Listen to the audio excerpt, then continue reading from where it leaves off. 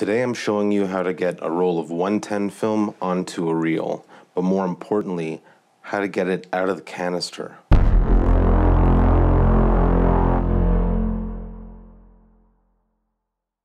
When I did my review of the Pentax Auto 110, I had a hard time finding any video showing the process of opening the canister, and when I searched the forums, the consensus was, quote, twist and shout. As it turns out, that is the most accurate description I could find. ehow.com just says to crack it open, but in more than one occasion, including filming for this tutorial, that doesn't always work.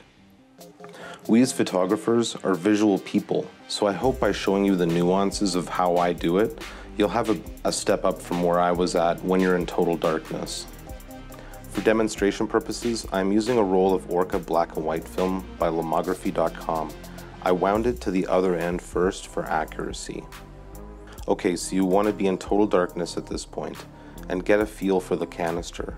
The larger side with the gears is the side with your film. Place your thumb as deep into the space here as you can and begin to pry apart. You want to twist when you start hearing cracking and pushing your thumb in deeper to prevent the back from snapping at the wrong part. You need as much plastic under your thumb for leverage as possible. Toss aside what you don't need and get a feel for the film.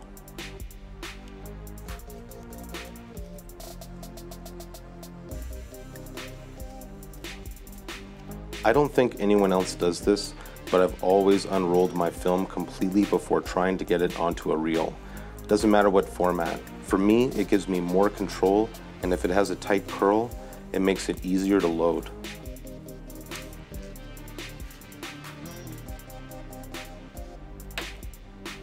I'm using a Yankee Clipper 2-tank, but this will apply if you're using a reel with no ball bearings.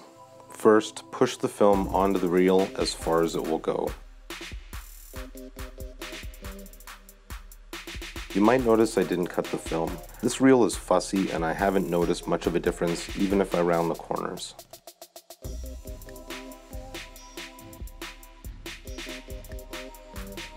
You're going to alternate between ratcheting with one hand and applying pressure with your thumb on the other.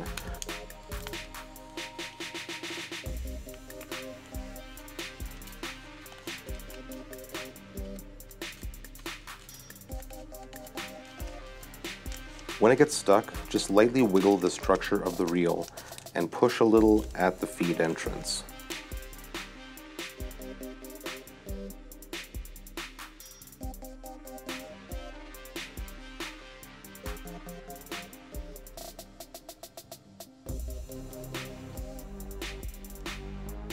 Once it's on, feel with your thumb to make sure the end isn't sticking out, and you're done. I'm going to be doing a full review of the Yankee Clipper 2-tank in the near future, so watch out for that. And until next time, stay classic.